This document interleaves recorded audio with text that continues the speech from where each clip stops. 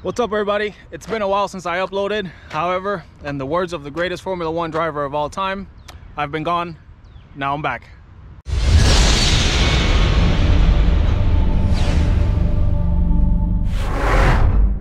So what we're doing today is installing this bad boy right here. This is the just released 271 master cylinder brake brace. What this is, it's a very simple part.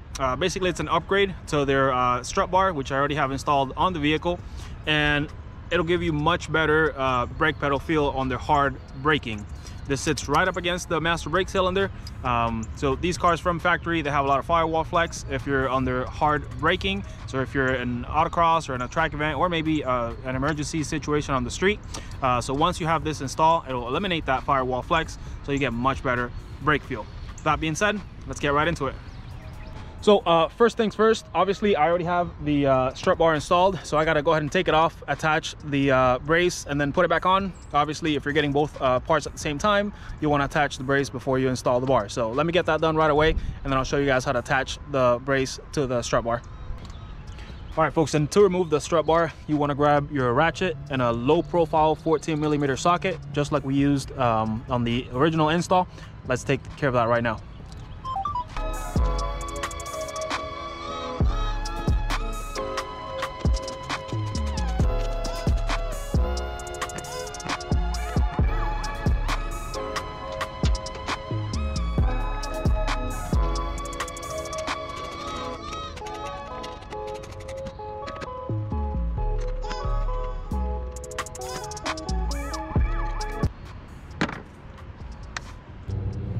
All right, so now that we have the strut bar off of the car, all we got to do is attach the brake brace to the bar with these little bolts that are included with the package. Let's take care of that right now.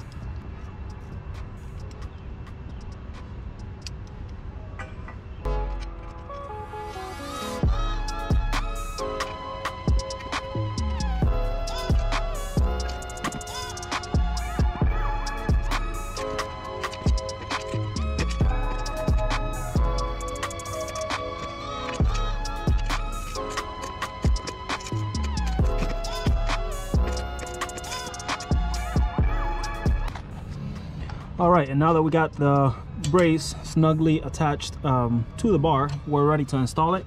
However, one little note that I do want to make a comment on. If you look at Vincent's instructions for the installation, there seems to be some sort of hose that you're supposed to unclip. However, that was on a 1.5 turbo engine. This is a Sport with 2.0. I don't see anything that will have any sort of clearance issues with this brace installed, so that might be just a 1.5 turbo thing. So again, I don't see any clearance issues, so I'm just gonna go ahead and put the strut bar back on.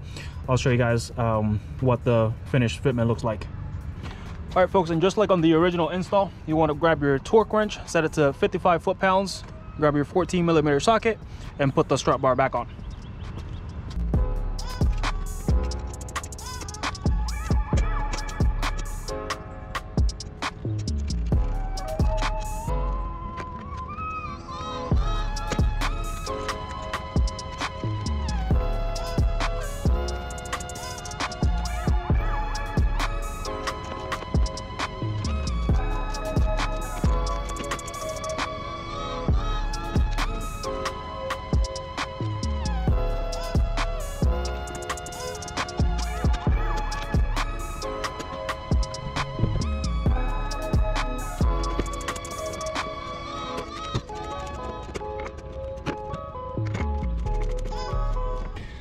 All right, so I had to take a little bit of a stop from installing the bar because I made the dumbest mistake.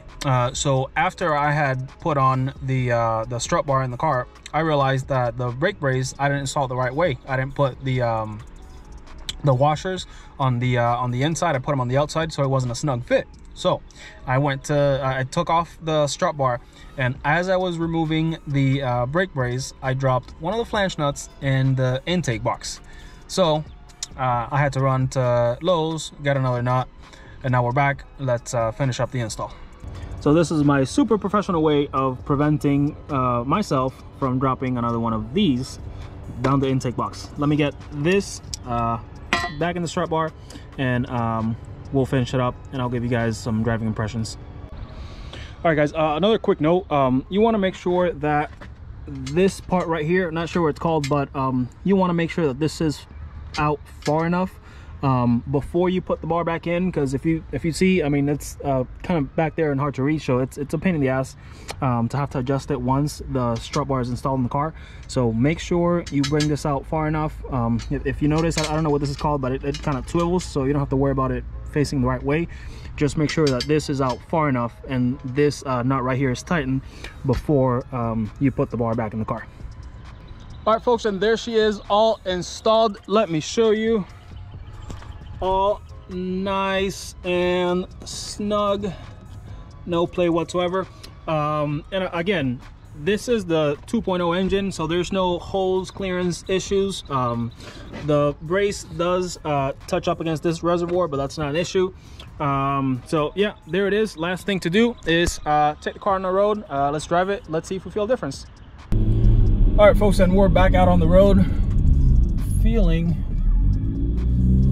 the difference that the brake brace makes on the vehicle.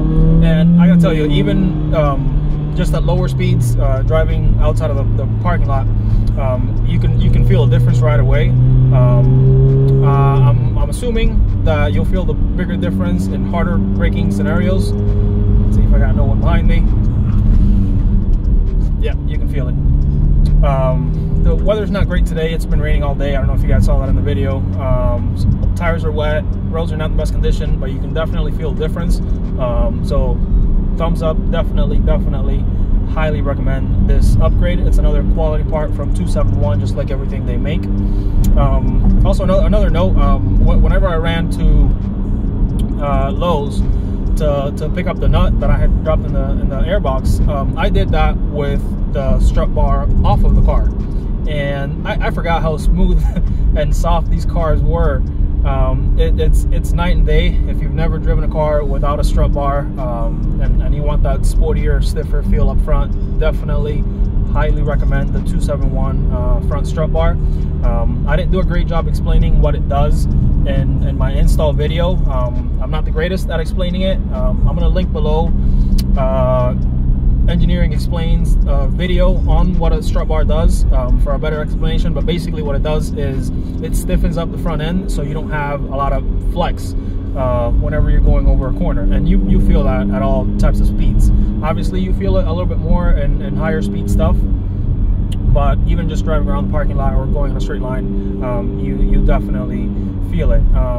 And if you are thinking about it, the 271 Strut Bar is probably the only one I would recommend. I know it's one of the pricier options, but it's a one-piece design. Most of the other Strut Bars that you have in the market are three-piece designs, which defeat the purpose because you have flex, which is what you're trying to not have. So spend the money. It's definitely worth every penny. And that's about it. Those are my thoughts on the vehicle. That being said, I don't know if you guys noticed, my car is sitting a little bit lower than it was on the last video that you guys saw. If you follow me on Instagram, you definitely know that I lowered my car.